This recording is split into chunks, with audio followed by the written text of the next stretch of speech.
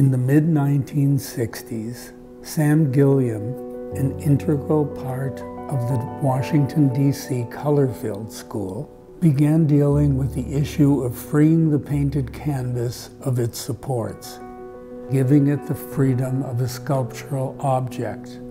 His restless curiosity had him break new boundaries in paintings and watercolors and sculptural objects.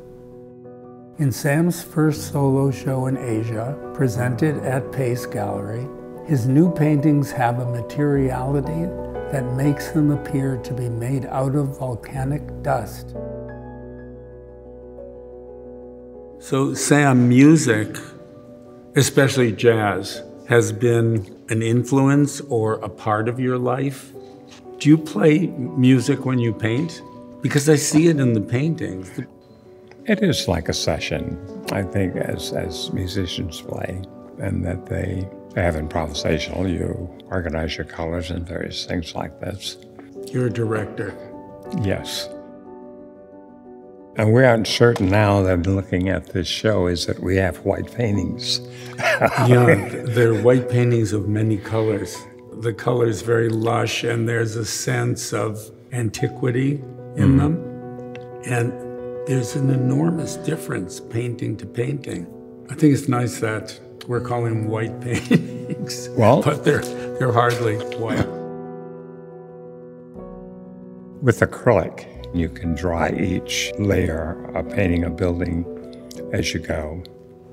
And that finally the white layer is perhaps the only wet layer, totally wet. And then if you rake or so, which is a way of revealing the undercolor. But when you say rake, you really mean rake. I really mean you a real... You were making these paintings with a garden rake. Yes, a garden rake, because you can swirl the surface or do what you want or dig deep and pull other undercolors into the surface. And it seems to me that you've pulled these paintings to the edge of abstraction. They go completely off the edge.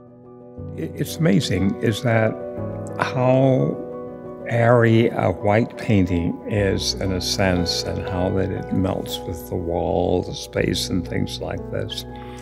That's an interesting point, that the white painting, it doesn't separate you from the room.